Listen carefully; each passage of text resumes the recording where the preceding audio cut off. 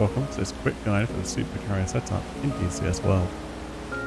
So here we are in the mission editor, and we're going to begin by placing down a carrier. You can choose any of the following 3 supercarriers, then click in the water somewhere. You can see the altitude represents the depth as a negative number at the bottom of the screen. Make sure to give it some speed and a waypoint to head towards if you want it to move. In advanced waypoint actions, we can set up things like the alarm state, which will mean it will engage enemy aircraft.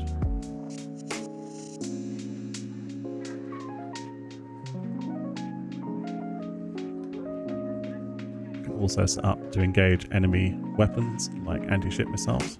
And in perform commands, we can set up the activate TACAN. The channel is the number that you'd like to set it to. The call sign is the 3-digit or 3-letter identifier, and then the most important thing is to link the unit. So we're going to click Naval 11, and you can see that the unit name is the same, so that will be matched. While we're there, we'll just change that to excellent. Now we're going to activate the ICLS. Similar principle, channel is the number, and make sure to link the unit as well. And that's us done with the advanced waypoint actions.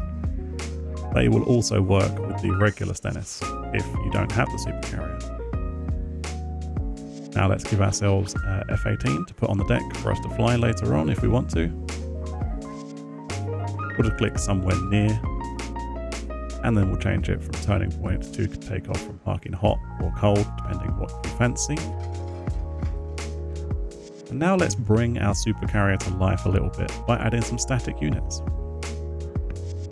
We're going to start in the airfield and deck equipment tab, which you get when you purchase the supercarrier. Place it down, rotate it to how you want, position it however you want, and then the important thing to note is you need to link the unit so that it travels with the carrier.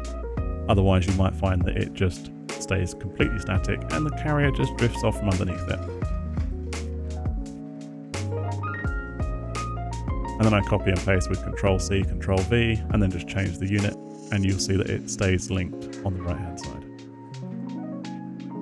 Once you're happy with the airfield and deck equipment, you can then place a different type of static. We're going to place down some personnel, and note that when you change category, the link unit undoes itself. So once again, you need to place them and then link the unit.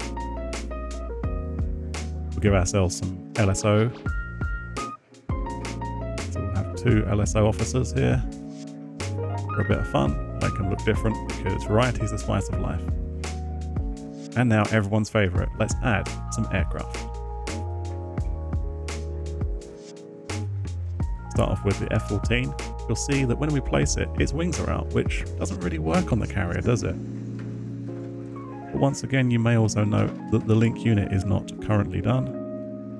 So when we click on that, you'll see that it snaps its wings back, and it's far more agreeable to being placed on the carrier.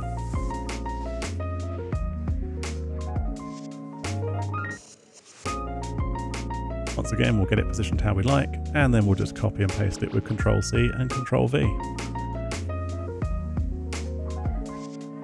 This one will change to become an F-18 for a bit more variety, but you'll see because we've copied and pasted it from the same category, it's still linked, so all we have to do is just spam these wherever we fancy. And that gives you your supercarrier, which is buzzing with life and looks far better than just a standard supercarrier with nothing on it. Don't worry, the automated AI for landing and departing with all the LSO people will continue regardless. If you want to see more quick guides, then check out this playlist. Thank you very much for watching. If you did find this helpful, I would appreciate a like.